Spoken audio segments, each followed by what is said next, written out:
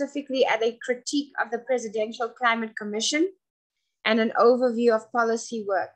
Each speaker will have 10 minutes. I think that it is important for us to always be critical of the kind of things that, you know, when it comes to climate commissions and presidential climate commissions, and we need to monitor and see if they're achieving what they say they will be achieving, which we don't know actually. So our first speaker is Shaakira Davood, and she will give us an overview of the PCC critique. So over to you, Shaakira.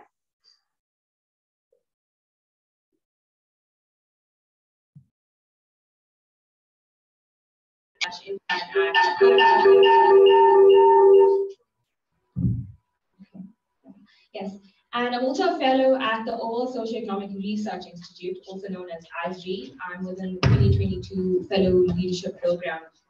And today I'm here to present a little bit on the Presidential Climate Commission critique document titled A Framework for a Just Transition in South Africa. For those of you who read the Presidential Climate Commission document or the critique, which we do have in our bags, by the way, it's not in no particular order of it, so just a disclaimer. Firstly, I'd like to ask, what is transition? Can I have any takers on defining what is a just transition? Yes. I think for me, a just transition will be a transition based on a just approach to development and human social impact. Yes, exactly. Anyone else with any different thing? Anyone else wants to tell me about greening the economy? No. Okay, cool. Thanks. So yes, the framework document has these various definitions that are all encompassing, seemingly. It's of achieving a quality of life, social inclusion, eradication of poverty, and a human-centered approach of the transformation, which is well and good, again, seemingly. And this brings me to the first critique. So the document has they claim that there's this broad consensus on how you define a just transition, with these multiple supporting quotes as shown in the previous slide. And when you read them all together, what you realize that all they do is make mention of that, it makes mention of that it affirms 2050 as the critical date for the net zero emissions. And while Prof. Ansar also mentioned that, it may be true for this global approach, but for South Africa, with our current heating trends and dynamics, that cannot be so. And this brings me to my second critique as well, where the document does not upfront acknowledge that South Africa is different. We are one of the 10 climate hotspots. We experience global warming differently. In fact, we have a doubling in our average, well, almost a doubling in our average temperatures. And so what that means is that when we overshoot 1.5 degrees Celsius, we are going to be experiencing about approximately 3 degrees in our temperature increase. And this should have been foregrounded in the document to underline the climate emergency challenge we face and place us on a climate emergency footing at least. So South Africa, despite being a country that's racked by deep inequality, and we've experienced these disastrous climate catastrophes, and I don't think I need to make mention of them. There's the KZN flooding and Cape Town drought, but we're living the climate emergency crisis. And the framework document does not recognize the climate emergency, and it assumes South Africa, like any other country on the planet, facing a gradual, even, and linear approach. And when we're not, the worse it gets globally, the worse it will be for us in terms of the shocks and risks to all socio-ecological systems that we need and depend on to survive. And with that known, we also know that carbon is one of our main greenhouse gases. It's detrimental. It's the most abundant in our atmosphere. And the document has no mention of our carbon emissions. It fails to acknowledge that we are one of most carbon intensive economies, right? And that we're also, according to some studies, the 12th highest carbon emitter. That's according to like 195 countries we're right? And where we as a country should be taking steps to cut our carbon emissions, they also showed us how serious they are about the just transition, where back in 2020, we've had them approving oil and gas plans along the KZN coast. And speaking about the KZN coast, that's where I'm from. So was that authorization of the new oil and gas explorations, which have been appealed by very concerned citizens and the STCEA, which does great work, by the way. And the case was won. If that would have gone through, it would further deepen our our reliance on fossil fuels, and in turn creating more carbon pollution and increasing our vulnerability to climate change impacts. And as I've mentioned already, that it doesn't help that our country is wrapped by deep inequality, which the document fails to recognize. The fossil fuel impacts, which one have we not experienced? We've experienced all of them. And this brings me to my first point. The document also reads as though the just transition framework on offer. No, I'm reading the wrong point, sorry. The development of this framework reads like a top-down technocratic exercise rather than being by the lived experience of the worsening climate crisis. And it begs us to question how many flood, tornado, wildfire communities have been consulted? How about the fisher communities when approving offshore and oil drilling? How many lessons were drawn from the climate shocks that our country has already experienced? South Africa needs a more effective democratic planning approach driven from below and not by the technocrats sitting in the state. And then it also reads that as though the just transition framework on offer is based on what the current ANC government is doing. In other words, a failing state with incoherent policies, a lack of serious political will to mainstream the climate emergency, which is mentally the just transition. And in essence, this framework is not a South African framework.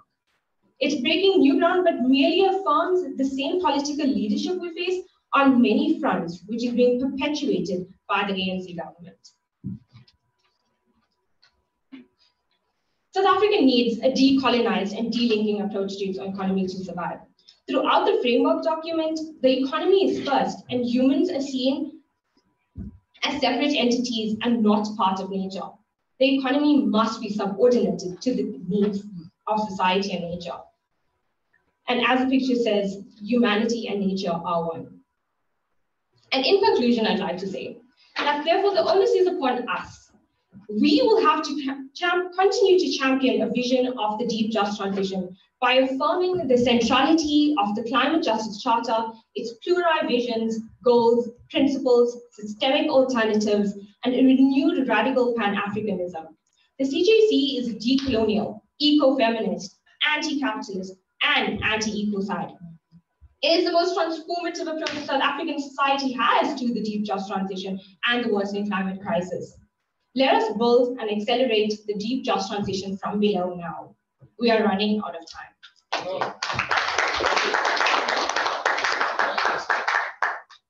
Thank you so much. I think that was very powerful and of course very informative. I think we'll keep questions to after each of the panel. Shaakira, that was really great. I think one of the things that I've been grappling with as well with regards to the presidential climate commission. We can't hear you, so you're going to have to repeat what you were saying again. Okay, can you hear me? Is it because I'm too soft or is it just you can't hear me? Can you hear me now? Awande? Come. Can you hear me? Sorry. Yes, we can hear you now. Okay, cool. Thank you. So I want to say thank you, Shaakira. That's what I said.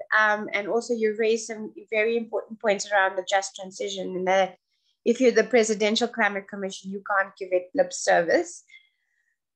I also think that some of the issues around, having organizations that we know and work closely with and comrades being on the commission and what has that achieved as well. That is something that I think will come out in the discussions as well.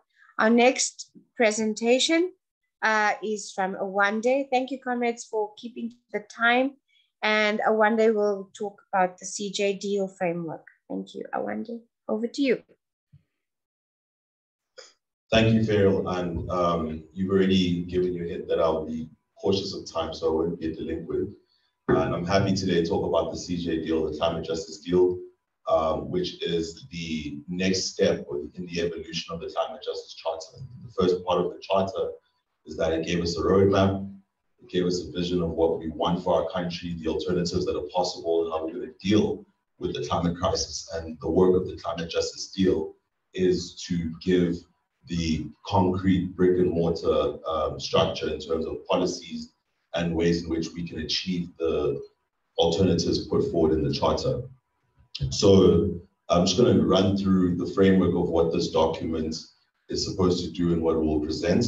It begins with a diagnostic overview, which gives context with regards to the crisis, what that means in South Africa, environmentally, economically, the CJC critique on economics, and a climate justice systemic plurivision, where we're tackling the orthodoxy of current mainstream economic thinking, the kind of economic thinking that has put us in this crisis, and the kind of economic thinking that our government still subscribes to, which has no ideas, which has no alternatives, which has no solutions to the problems that we're facing with.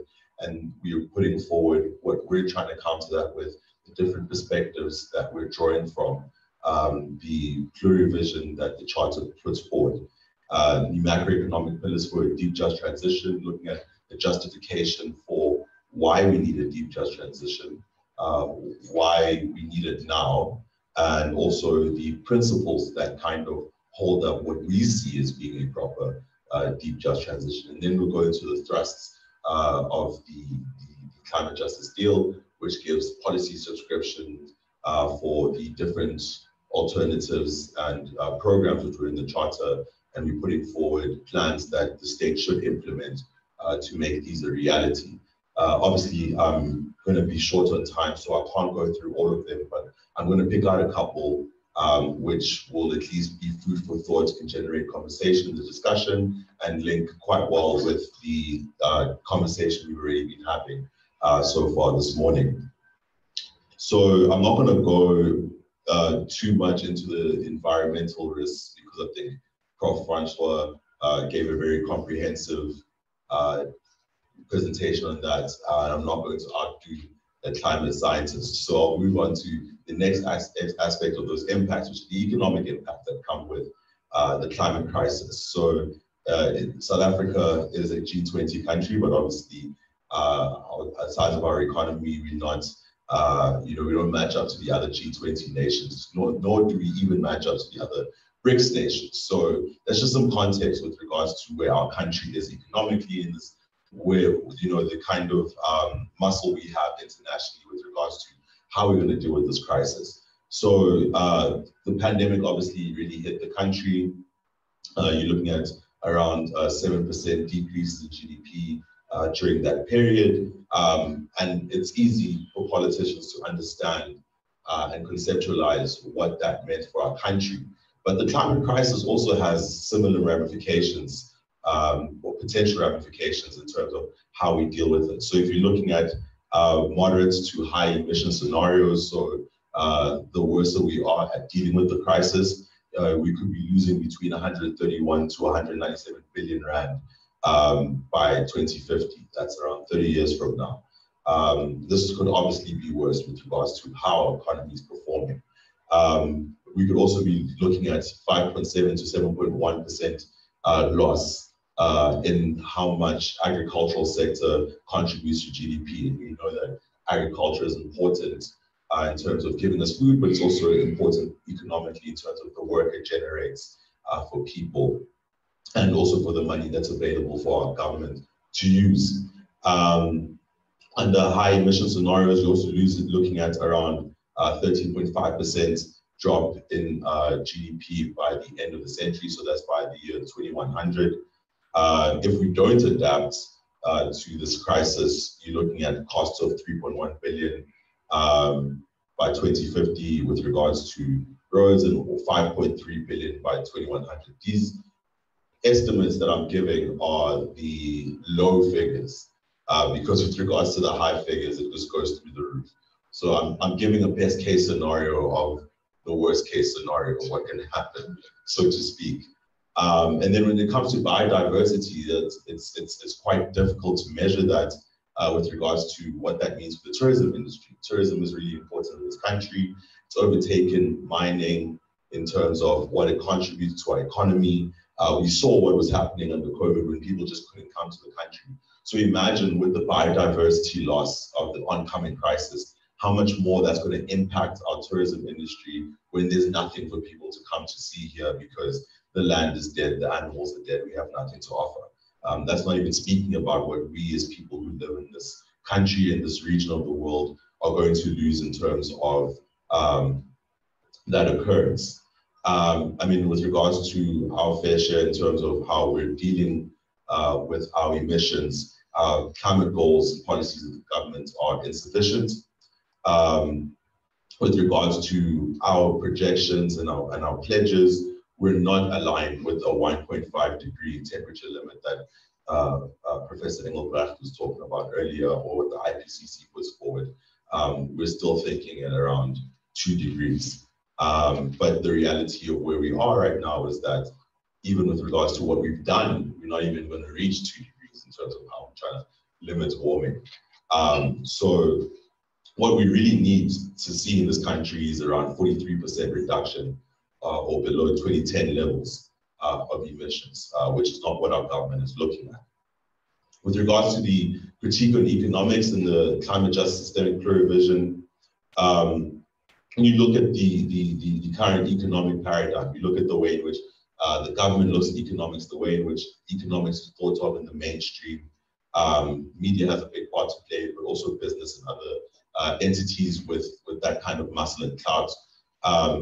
Research has shown that global temperatures have skyrocketed since the 1980s. So economically speaking, that coincides with the introduction of neoliberalism and neoliberal policies and a neoliberal approach to economics.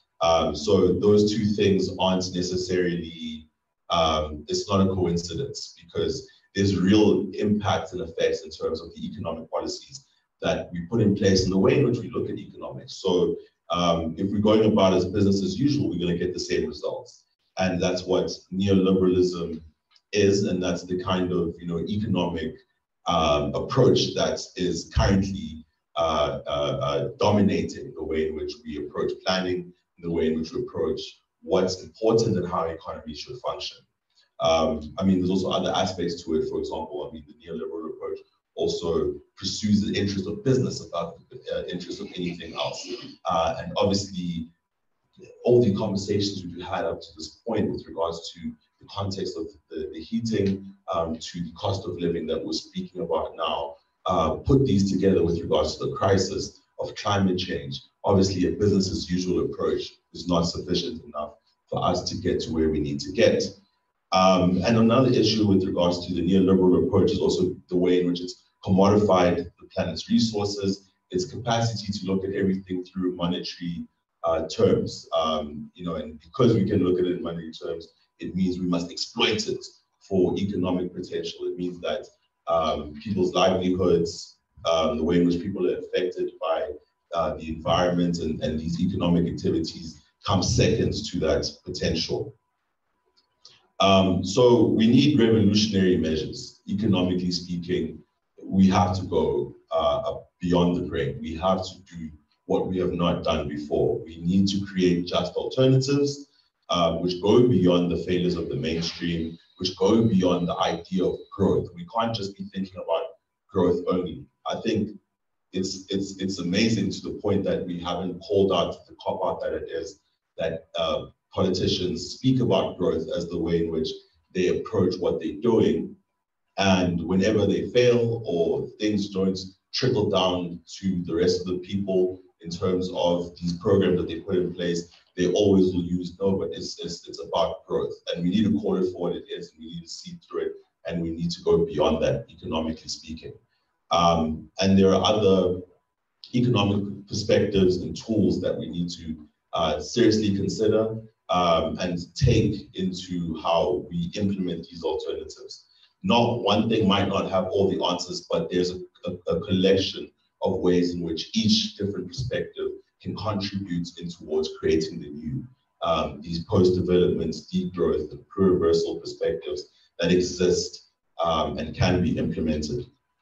We also have to understand that we're living through a civilizational crisis. So this new economic model and approach has to deal with the issues that have been brought out by the current order and the current way of doing things. We need to deal with the context of coloniality and its ramifications, the uncontrollable wants for economic growth, carbon and how it's embedded in our economy globally and locally, and also the way in which capital has overtaken everything else as being what's the most valuable thing in our economy.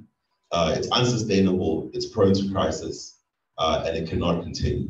So it's also important to take into perspective, as we were talking in the first presentation, that there's no real short to medium term technological solutions that will help us deal with the climate crisis also. So we can't be waiting for those also. So what we need is to decarbonize, we need to decapitalize and definancialize the economy, we need degrowth in certain aspects of our economic sectors, but also globally, the countries of the global north seriously need to consider degrowth. We need to decolonize, and we also need to decorrupt our social and political institutions through radical democracy. So the macroeconomic pillars for a deep just transition, the justifications for a deep just transition are the contradictions between limitless capitalism and the pursuit for extraction, more production, trade, and the pillaging of the Earth's resources, the conflict between the long understanding of environmental growth constraints. We're living on a planet that only has so many resources, and also the way in which our governments and these multinationals are unable to combat or to deal with the climate crisis, or they've been unwilling to. The tension between the emissions that the Western and developed countries have been able to put out into the atmosphere over the past century versus the aspiration of developing countries like ours who still want to grow and develop. So we say that we should burn and burn and burn coal because we want to be like them, we want to reach them. But the more we do that, there will be no planet for us to live on where we can be like them. So we have to deal with that tension also. And there's also an argument being put forward by developing countries like ours that the remaining carbon budget must be used by us. We must be able to emit as much as we can possibly while we still can. We need to think deeply about these arguments that people are putting forward. And then also the inequality or the disjuncture between the way in which the global economy is structured. And also take into account that there are countries who will benefit in a heating world, and there are countries who will work against us transitioning away from the way in which we're doing things. There are countries who it's in their interest to slow down such a transition. And we have to be clear about that, we have to be real about that. And the principles for a deep just transition, we need to move away beyond this focus on just growth. And even though critiques of the current economic paradigm work, they're not enough. We also need to put forward alternative macroeconomic policies to show that the way in which the economy is structured right now is not enough. And the main areas in which we focus on have to be around poverty, distribution and redistribution of resources, the environment, the policy tools and the objectives that we put forward, and democracy and the protection of identity and other groups within our society. So the various thrusts along which these policies are being drawn are addressing inequality, policies under water and food sovereignty, dealing with that issue, the question of climate jobs, which is something which is now begun to enter into the mainstream, defining and drawing up and framing what these jobs are, what they look like, rapid decarbonization, the processes that we need to put in place to decarbonize our society, zero waste policies and zero waste systems at local and national level, eco-centric manufacturing, because we do need manufacturing capacity to be able to achieve some of these goals, the financing that is necessary to achieve this, and then democratic planning and a people-driven climate justice state. So I'm conscious of time, I'm going to run through these quick, but just to give people a taste of some of these policies and their purposes. So we have an inequality challenge. We spoke about that previously in the previous session. And we have to, addressing inequality has to be part of this program and how we look at this. Universal Basic Income Grant is the program that I spoke about previously. It's one of the programs that we put forward in policies in which we will implement to address inequality through the redistribution, utilizing that method. Democratic Public Utilities or Universal Public Services is another program which we put in place to minimize inequalities. People's access to services. See why service delivery protests are a huge thing in South Africa is because that's also a sign of where our inequalities lie. We need to expand and ramp up people's ability to access services, but we also need to make them universally accessible. So this is not either or, this is along with a universal basic income grant, is something that's put in place. Will also necessitate the mobilization of a large number of workers. So it also creates jobs because we need jobs in all these sectors and all these services that we try to pull out. And the way in which we have to look at it is that we are at war right now. And when a country is at war, it uses all of its resources, all of its know-how and capabilities to deal with that problem. So this is what the universal public services will try to put in place. We're looking at high quality public health and education institutions, which will obviously necessitate more doctors, nurses, teachers, care workers. We're also talking about other public services such as transportation system, broadband, making data and Wi-Fi and internet also freely accessible to people as a 21st century service. A job guarantee to make sure that if people want work, because there's plenty of work to do, that can be given. Because we need to recruit people, we need to mobilize people at a large scale, more so than what we've ever seen. So these services for them to run, for these programs put in place, we need to be able to put in place a job guarantee to a low carbon economy, and also initiating a climate insurance fund, because as we saw earlier, there will be a number of shocks, what we saw in KZN, and we need to create those kind of institutions that provide that resilience for people in society. So we have things such as a road accident fund, an unemployment insurance fund, and a climate insurance fund is something that we'll also need. Climate jobs is a number of different climate jobs, but the main ones we're looking at, or the main ones which we're discussing, are the ones in terms of disaster management, firefighting and disaster management services. We need to ramp that up. You can see that the country is ill-equipped for natural disasters and will need some kind of structure that is reliable in terms of a disaster management service at a local and regional and national level, which mobilizes communities and people where they are to be able to deal with disasters if they were to hit those areas.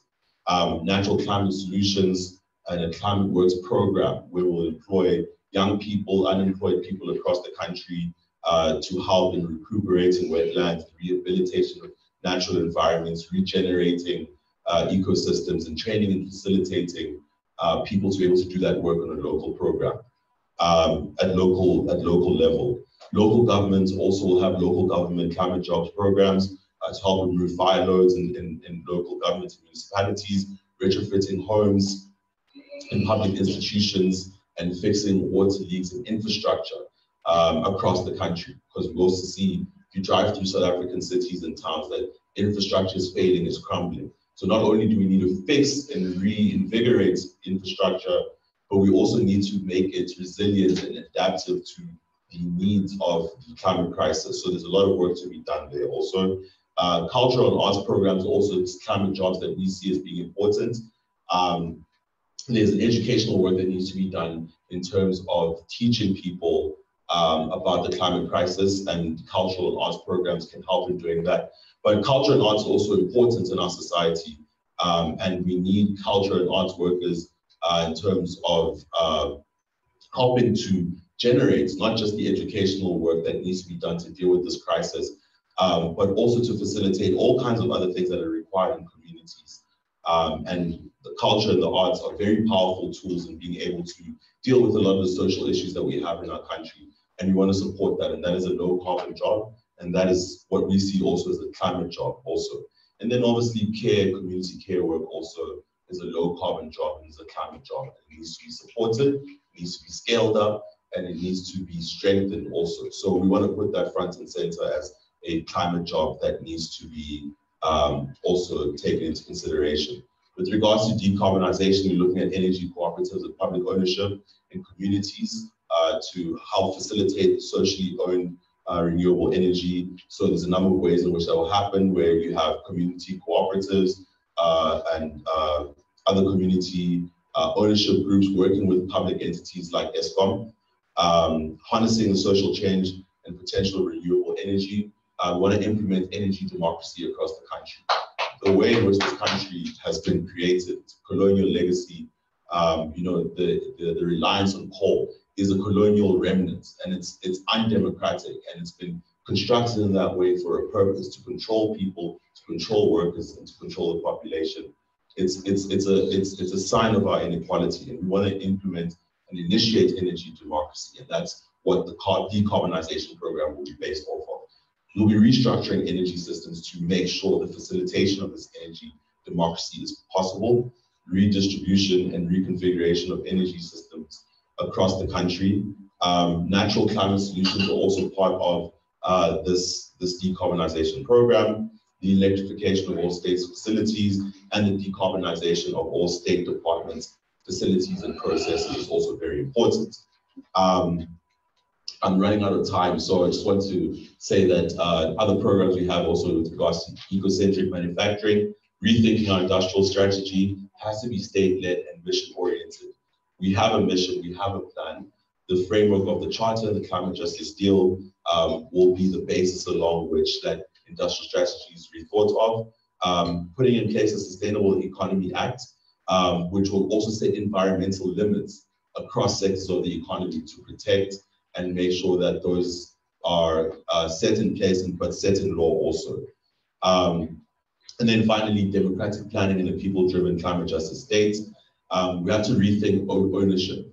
When you're looking at democracy, we need to implement new ownership models across the economy. And this is by ramping up and facilitating community and worker-owned cooperatives, but also allowing for community and worker ownership in existing large corporations within our country, particularly ones that have benefited off the resources of this country over the past 100 years.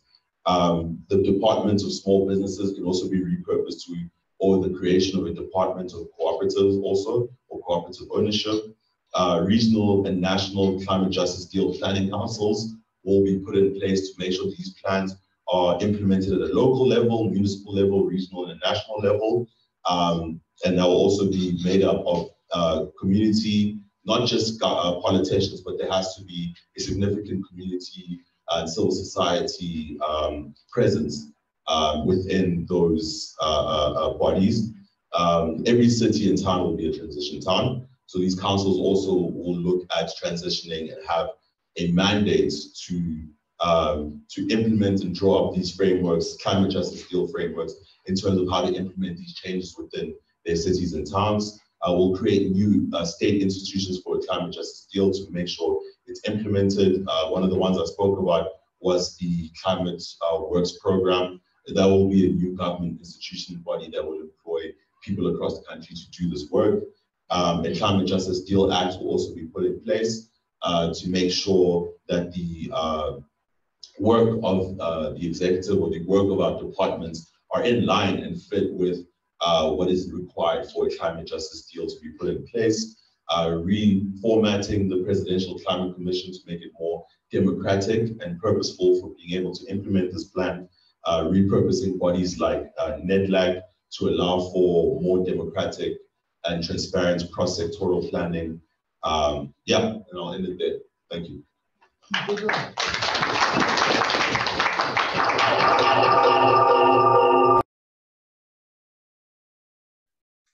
Thank you, Comrade Awande. I think that was quite extensive. Can you hear me okay?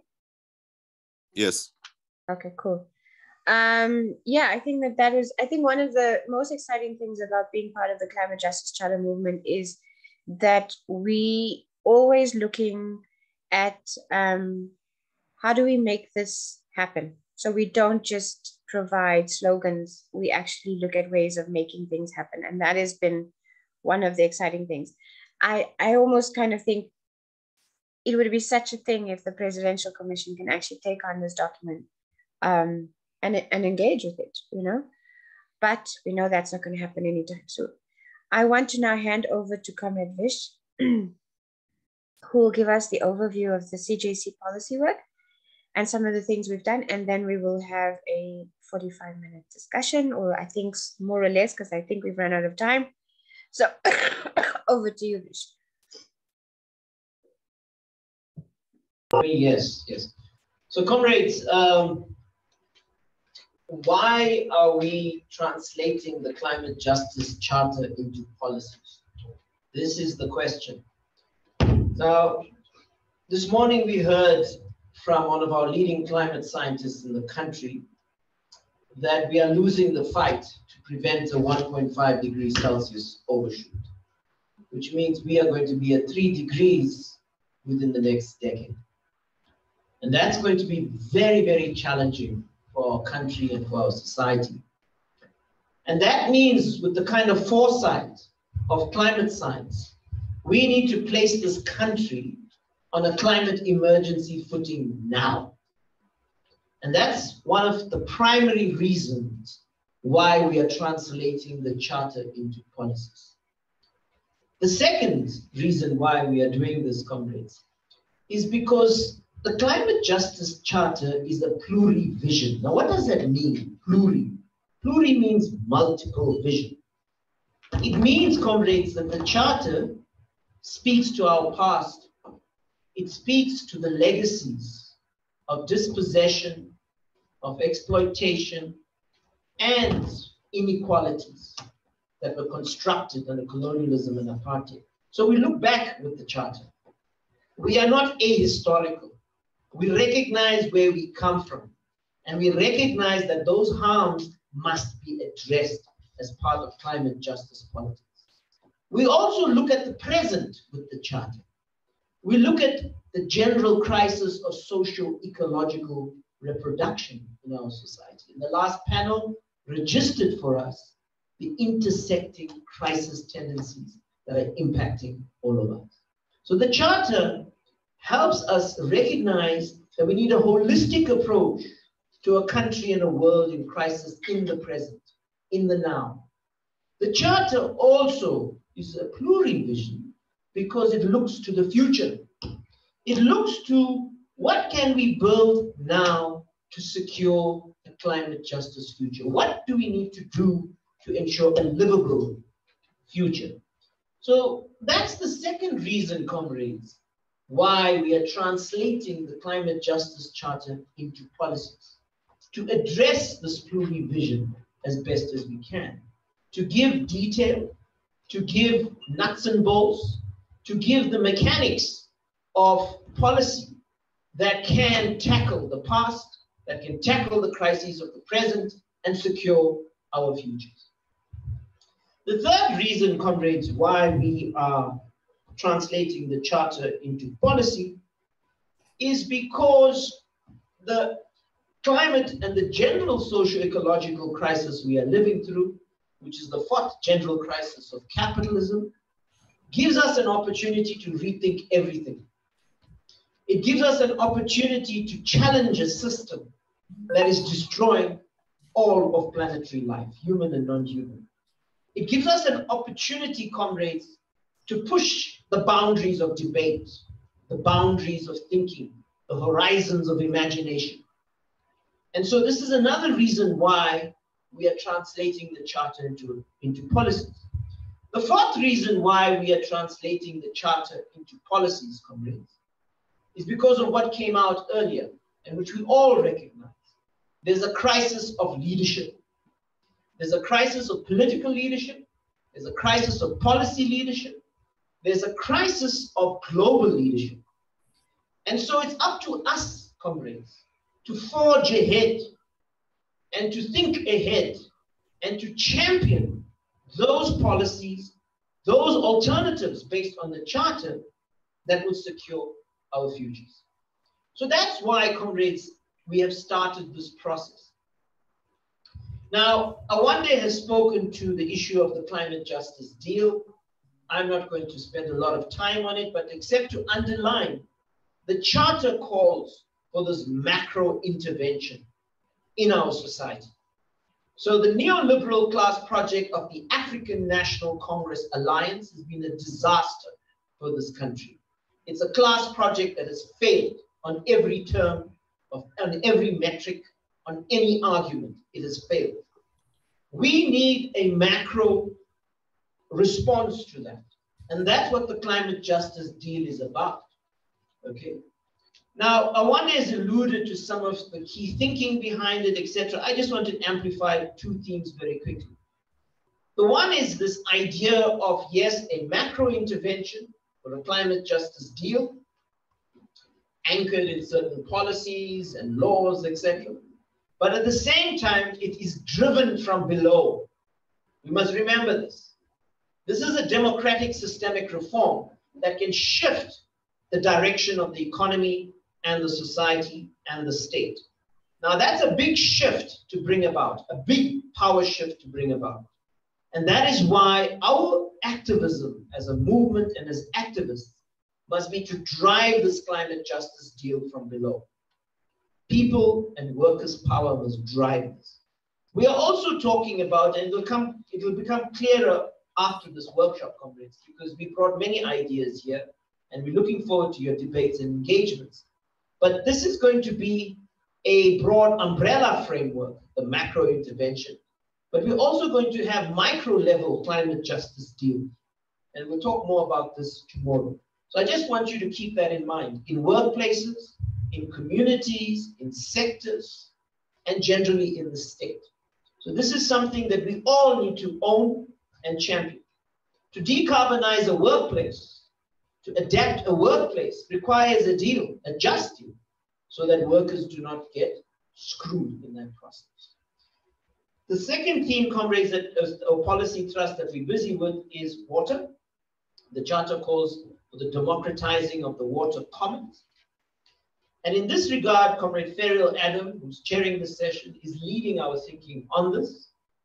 And here, comrades, the one point I want to just stress is that we are facing a drier future. We are facing a mega drought that's coming in the next El Nino effect. We are also going to be facing extreme downpours and flooding. So the water policy that we are trying to design and invent based on the Charter is really about how do we plan in these extremes? How do we have a policy framework that can deal with acute shortages and scarcity on the one hand, on the other hand, deal with extremes of water inundation on the other?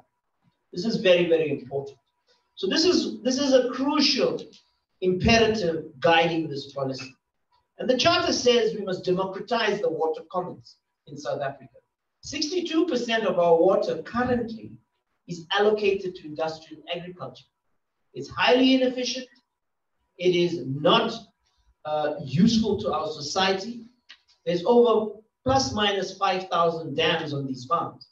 Now that doesn't mean we want to undermine farmers.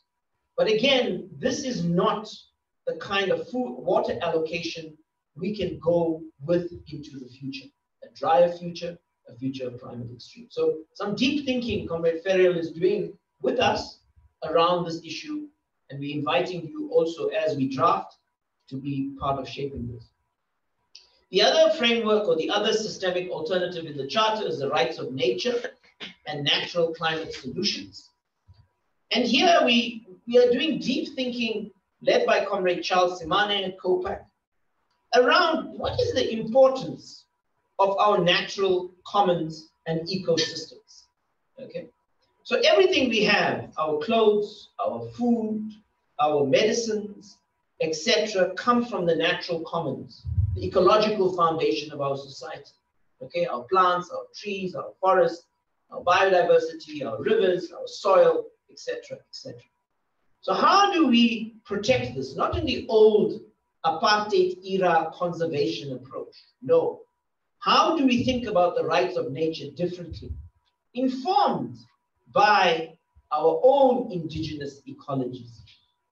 Because the people that came before colonialism and before apartheid had a very different relationship with the commons and natural systems. And that doesn't mean going primitive. That means learning from their philosophy of how they lived with nature. That's very, very important for the present. What was the ethics that the peoples of the past, the ancients, practiced that we can use today? Very, very important. How do we deal with lots of private reserves and our national parks in South Africa? Should we be working towards bioregions for the country? Now, why are bioregions important? They are important because the shrubs, the trees, the flowers, the plants, the forests, etc., absorb carbon. They absorb one of the most important greenhouse gases. So if we protect all of what we have, a unique floral kingdom in the Western Cape, unique feldscapes in other parts of the country, etc., if we give it resilience, if we give it the ability to survive and thrive and so on, and we mainstream that, we are ensuring that we are absorbing carbon. This is important. This is very, very important. So we are busy with that, and Comrade Charles is leading us on this. And again, with us, we can shape this. The other policy that we're very advanced on is zero waste and simple living. And again, comrades, maybe to underline all these alternatives we're talking about, water commons, rights of nature, zero waste, these come from grassroots forces. Zero waste comes from the waste pickers in our country. But what's striking about zero waste, comrades, is that if we redesign products, for example, so that they last longer, not 2 years, not 3 years, but 20, 30 years, we already have the makings of a different economy and a different society. The kind of society we live in is throwaway. Things are designed to perish and end up in the bin and then landfill, okay? So this is something that we are thinking about very carefully. We're also thinking about the idea of the consumption side. And that came up with what Imran said earlier on about how we live, okay? The choices we make. We're going to have an ecological revolution in consciousness on the consumption side. Because the way we participate in the industrial food system, which contributes about 30 to 40% of global emissions, is killing us. So we're going to have to think about relocalizing, re-embedding through food sovereignty and so on, our food system. We're going to have to think about living with an ethics of sufficiency. You don't need multiple homes, you don't need big cars, etc. Okay? We need to learn to live with what is sufficient within the parameters of our life-giving ecosystems, within the parameters of planet Earth, and so on. So there's a big debate to be had here, because in mainstream consciousness, it's all about what you can acquire, what you can consume, what you can buy, and so on and so on. So there's a big shift that has to happen in society. And so we're working on these ideas, and together with all of you, we're going to finalize them. The third important area we're working on, fourth important area we're working on, very quickly, I'm going to wrap up, is food sovereignty.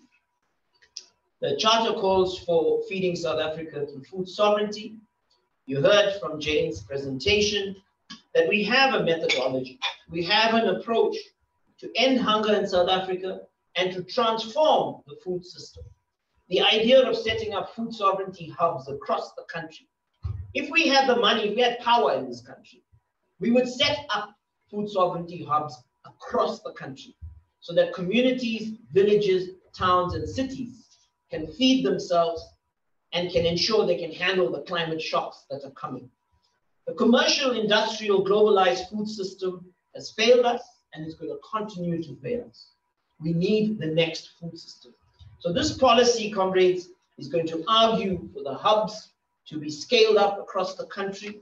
It's going to be arguing for agroecology to be mainstreamed across our society. It's going to be arguing for us to adopt the People's Food Sovereignty Act so we can democratically plan our food system. So comrades, these are some of the policy thrusts we've been working on this year. They're going to be coming forward in the next month or two as drafts. And we want to then invite all of you and all the people who are joining the movement, etc., to engage with us on these drafts. By next year, comrades, we want to catalyze more working groups on all the other policy thrusts in the Charter. Again, we're inviting all of you to participate in that. We need policies around climate jobs. We need policies around clean energy, public transport, etc., etc. So I'm going to stop there. Thank you. Thank you, Comrade Vish. I think that every time I hear all the work that we're doing as COPAC and as the movement, it's exciting. And I'm sure it's just what we need sometimes to reignite our drive and our commitment. I can't see, I don't know what the decision is on questions. Maybe about 10 minutes, because I know it's eating into lunchtime. Yeah, 10 minutes. 10 minutes? Okay.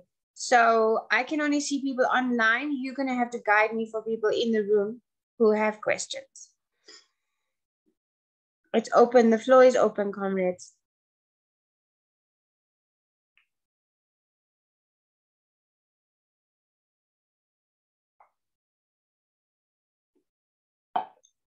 Any questions? If you want to type a question in, and if you're online, if you want to type a question in, I can also read that. I think it's a lot, comrades. It's a lot to take in, I guess, and in terms of, you know, putting this into practice and making it practical documents. So it's I look forward to the engagement when it's done. But I do think that people have some. Sorry, afternoon. Everyone in the room. My name is Urusi Pugamtibeli. I came from Eastern Cape, founder of Awande Persons with Disabilities in the registered NPO that is actually in Kamagwe in Eastern Cape. I'm here. Thank you very much to COPAC for this opportunity to actually meet again as the activists. I've got a lot to say or comment on, but I will only, because of time, mention this one thing that actually makes me proud to mention today, that I managed I actually managed to listen to Mr. Marcus one day from one of our workshops when he was mentioning that if we say that we are the community and we are excluding children, sorry, meaning that we are exclusive, we don't involve children, then we not saying anything or doing anything. So in that children inclusion, and it's been my cry, if Mr. Vish can recall for ages, that if when we actually like creating this CJC, we need to also create a children friendly animated book for children, because those guys, when we have our sessions with them, when we're teaching them about this CJC, in the rural villages, they're very interested in this climate crisis thing, because they've seen it. It's been happening in front of them, but they lack someone to actually come to them and teach them this. So when we went to them, they showed interest of learning from this. So if we can create those children's friendly animated books for them to actually go together with all these things, we can win this. Thank you.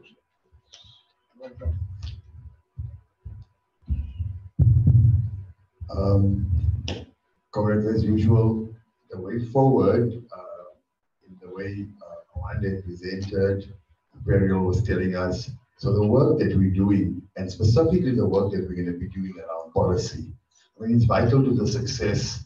It's vital to addressing the climate crisis. In fact, our very survival is at stake. But I'm concerned, and I know there's a lot of work that's being done at university level, in schools and all of that, but I'm still concerned that we haven't reached critical mass to be able to achieve what we want to achieve. If we talk about, we've learned from the Charter itself, years and years of work that went into the Charter, presenting it to government, and then I think it's in someone's waste paper basket somewhere in Parliament. I'm not sure that it's receiving any kind of attention. And the reason for that, to my mind, and it may be a naive interpretation, is that we simply didn't make, or we simply cannot make a loud enough noise or a disruptive intervention that forces them to take notice. So my question is really quite simple, is what are we going to do to make this the central campaign in the country? Actually, it's not even a campaign, it's the reality of making sure that it's supported by millions of people. You know, I follow someone on Twitter called Peter Kalmas, and he's referred to as a climate human, right? It's a scientist, quite famous. But what he says always makes me think in the morning. He says, you know, we're 9 billion or 7 or 8 billion people. In order to break through this climate crisis and ensure our survivability, we don't have to be a few 100,000. We actually need to be 1 billion climate activists in the world. So that means 1 in 7 people needs to be a climate activist. So what is that number in South Africa? Is it 1 in 69 million? Do we need 69,000, 690,000, or 6.9 million climate activists in the country? So how do we get, because I see a lot of the same people in our interventions here, maybe we 30 people in the room, maybe another 30 on the call, and maybe on Facebook a few, but it's simply not enough to get to make that breakthrough. So how are we going to ensure we do that? Especially if we want to translate these things into policy. You know, it takes laws. It's a long game.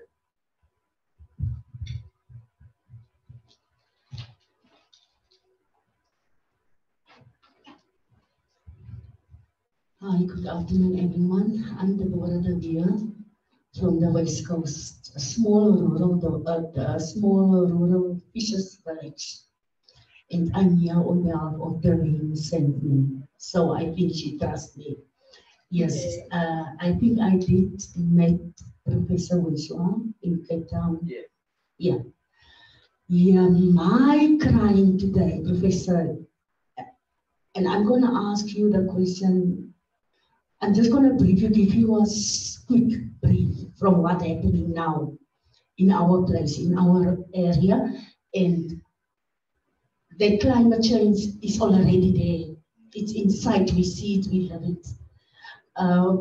We are small fishers though, nearby Lambersbaai. Maybe you know Lambersbaai, but Doornbaai is 35 kilometers from Lambersbaai.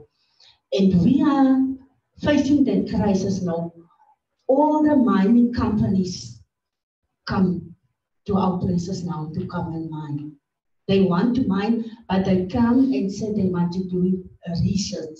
But we know that they have done the research 2 years before, because we saw the big boats and stuff there, but we didn't know what is happening there. So now they go into the government, and government give them permits. They give them a rights to come and mine for diamonds. They come and they stole our resources. And Professor said something about the indigenous people. They live with the nature. They speak to nature. And that's exactly what happened there. The sea is our livelihood. My father is a fisherman for 50 years. And I've been born in Doornbaai, and since I can remember, my father provided for us out of the sea. And so does 99% of the Doornbaai fisher folk, women, men and women go to sea, men and women, to feed their children. And now we're starting this crisis, is there now. In our municipality, they've been bribed already. Our councillors, our ward councillors, they have been bribed already because they have been in separate meetings, in private meetings with this mining company's bosses. And all they see now, their eyes can just see the money in the well. And we see with our heart, because in this sea, in this ocean, our heart beats in that ocean. We are spiritual linked to that ocean. because me myself was baptized in that ocean as an 11 years old daughter. My eldest daughter, she's 32 today. The middle one is 21 and my son is 18. The all three of them were baptized in that water. When I lay on my bed and I sit like that on my bed, I look straight into the sea. I can see the whales coming. They learn the small ways swimming. I look at them for the whole day. I can just sit in my room and staring at them and see what they're doing. Season, we have season, fish season, like it's snook season. We have crayfish season. Doornby doesn't have a snook season for 2 years now. Because the snooks swim in the deep sea, far from Doornby, because of the diamond boats that is mining grey sand out of the sea in the bay. And what is happened? They disturb the habitat in the sea. And the fish and the species in the sea is very accurate when they hear something. Now they swim away. There wasn't a snook season in Doornby, in every other places. Doornby doesn't catch crayfish anymore because the crayfish came and they lay their eggs in the rocks and on the clouds. And then the mother fishes, even the fish, every species, they come to the bay and they lay their eggs there. And they wait until the small fish they, are strong and then they go into the deep sea. But that doesn't happen anymore because of the small, and that is the diamond boats that is working there now, it's small diamond boats, and they doesn't mine for big diamonds now. There's only boats, they take the gravel sand out of the water, out of the bottom of the sea, and then they sift it and they find the small diamonds. So what is going to happen if the big diamond and the big mining companies come and they come and mine in our water? They're going to let us with a dead sea because everything in that sea is going to go away. They're going to die. And what about us? So they are putting us into hunger and they are trying to killing us. So we have to stop them because they're going to kill the whole people in that West Coast area. So that is my cry. What can we do, Professor? Is there something, because even the government, local government and provincial government, they give the people the rights to go and mine in our seas. We heard the cry of the people. We talk to the sea, when my father wants to wake up and go to sea in the morning, he doesn't have to stand up and go out and go see if the sea is right for him to go out fishing. They talk spiritual. The sea, even the sound of the sea, then they know, no, this is not the right day to go to sea today. This is the indigenous fishes, aboriginal indigenous fishes of Doornby. They had that spiritual connecting with the seawater. Even our children knows, you don't go swim there, don't go with that gap, don't go there, because they know the sea, that ocean is like the palm of their hand. So we are now facing a big crisis. If they are not going to be stopped, then we're going to die. Because everything in that sea, this is our heartbeat.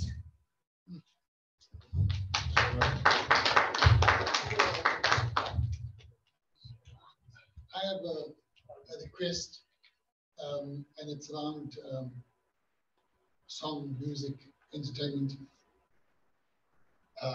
How to translate this big subject and touch hearts of kids and youth. This little gift, I'm so happy, thank you. This is the best gift I could have had, because in here is a toolkit that you can take to kids and say, doesn't come with paint something that connects you with the story of of the earth. So I say with tears in my eyes, thank you for this. I think our war is going to be won not with a weapon, maybe not with a pen, hopefully with a paintbrush. That brings me to something else that happened last week. I missed it. I was, anyway, we had a climate march at Parliament and so forth in Cape Town. And I was first in the program, but I was told last. So my guitar did not arrive, and the song that I was supposed to present did not. I'm hoping that you've got a guitar for me for tomorrow or for later, and I'll play the songs that we've written. 2 or 3 songs that when the children hear it, it's like within the second and third line, the children are singing it. So it's songs that are developed along the lines of Earth songs, and I think we need so much of that. I think that the climate justice charter movement is going to gain so much momentum, and we need anthems. We need to create those anthems. I've got 2 or 3 already to let you hear, and let's sing it. If it's not good, you can kick me out of the house. But let's start that. So yes, please, let's talk about music and arts. And Awande, you mentioned the culture and the arts. I love it. There's going to be, we can gain lots of traction through that.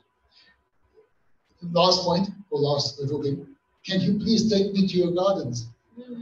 I want to be all, how many do you have? The food sandwich? There's quite a few. Oh, it started already, because I've got all the seedlings. I've got enough to start in the Cape. I've got a big piece of a scoop down, and we've got others. So I promise me to Cape that.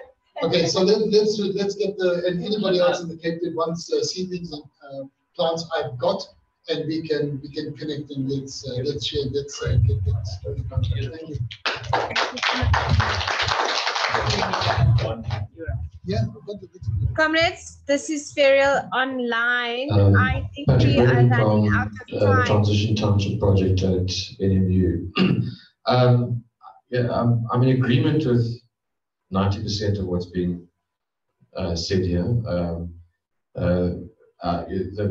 The fact that we need a democratic planning process that's bottom up and not top down. That we need to reorganize the way we produce things. You know, at the moment, we're reflecting the global system instead of coming up with alternatives. And that means placing the means of production into the hands of the community, which the current sort of dynamic, the people are not trusted by the current powers that be, and that's one of the things we have to change. And I agree that it's food, water, and energy that are the key. And that there's the repurposing of brownfield industrial sites as well. There's all these industries or these factories that are standing empty as a result of the changes in the global economy. They can be repurposed. Same thing with some of the apartheid infrastructure that we've inherited. And I'll give details, people if they're interested, but there's a huge opportunity in front of us. The amount of money that's going to have to be spent, and that's already on the table from people like the PCC, and we can get into the tactical engagements of how that proceeds. But these guys are going to spend upwards of 3 trillion rand over the next 8 years to effect this transition. And the question then becomes, how much of that is going to go to the usual suspects, and how much of it is going to be placed in the hands of the people? And we need to find a way of articulating that it makes economic sense, political sense, sense in terms of philosophy and justice, morality, that we give people the right to produce and access to markets. And just to give you an idea of what I mean, you know, the current production of electricity in this country so far this year is about 197 terawatt hours, which is 40 terawatt hours short of what the demand was. Now, we could have produced that 40 terawatt hours and sold it to the market. If the government had listened to us 5 years ago when we started saying this kind of thing, or even before, more than 5 years, if we'd had the if the investment funds had been made available for us to build out community-owned renewable energy projects, we could have supplied that 40 terawatt hours, which incidentally is worth 80 billion rand a year. You know, now we don't have the capacity to do that as we speak, but we need to think seriously about what it's going to take to build that capacity.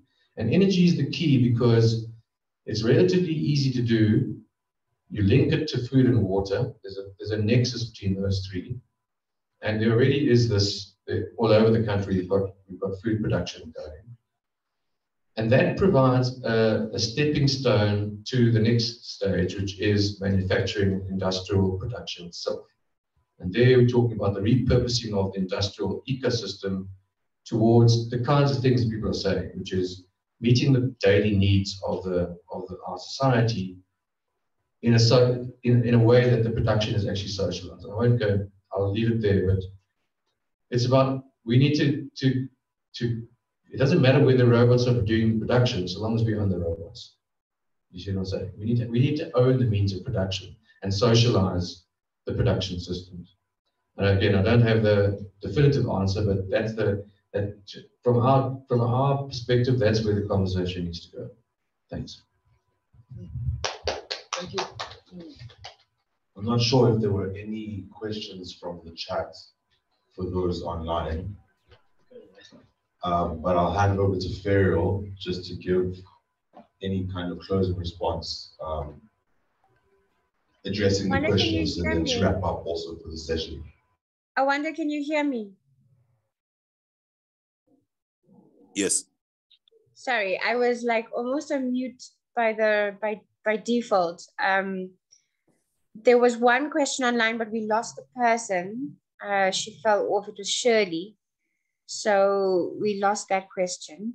But I think that there's been some very, very useful contributions.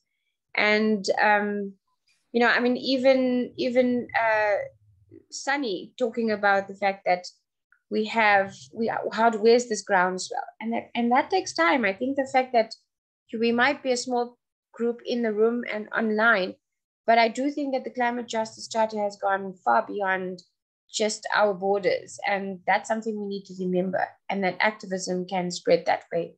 And I think it's an ongoing piece of work, and we need to continue. I do think that we need to monitor, you know, this section was about the Presidential Climate Commission, but I do think that we need to look at how is it that some of our comrades are sitting on that commission, but we can see that we're not achieving what we need to achieve, and we need to put it to them that some of these practical papers should be added in. But on that note, I thank you, comrades. I thank everyone for their contributions. I want to now go and visit our comrade and watch the whales as well. I think we're going to break now for lunch, is my understanding. But thank you so much. And I'm really sorry that I could not be there. I was not going to risk making everyone ill. But yes, I think that's it for us. We break now for lunch. Awande, can you just make sure that we've stopped recording? Yes, thank you.